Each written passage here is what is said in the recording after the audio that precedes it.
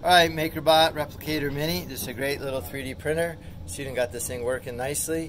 I'm just going to run through how you create a part in Fusion 360 and get it to the MakerBot Replicator Mini. So we're over here in, don't go yet, we're over here in Fusion 360. This is the part we're building right here. It's a little plastic part we just broke. So the part is drawn in Fusion 360, and then what do you do from there?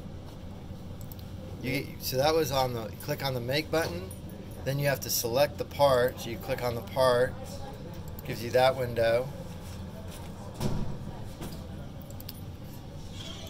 And then from here, wait a sec, so we go over to, so on File, on Meshmaker, you go down to Export, just export it to the desktop if you would.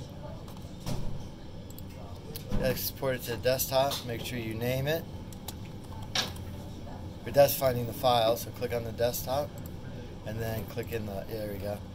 So we'll call this clip 2.0, hit save.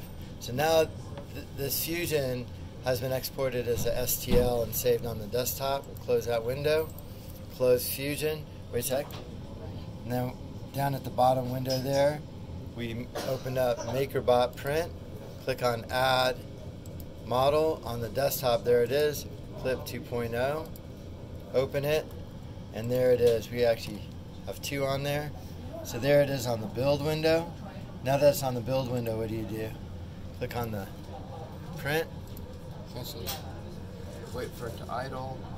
So we're waiting for it to warm up. As soon as it's warmed up, we'll go down here and hit print. Go ahead and hit print. And there it is, starting to print right there. And there it is. That's how you create a file in Fusion 360, get it to print on the MakerBot Replicator Mini. Take a little while for it to warm up.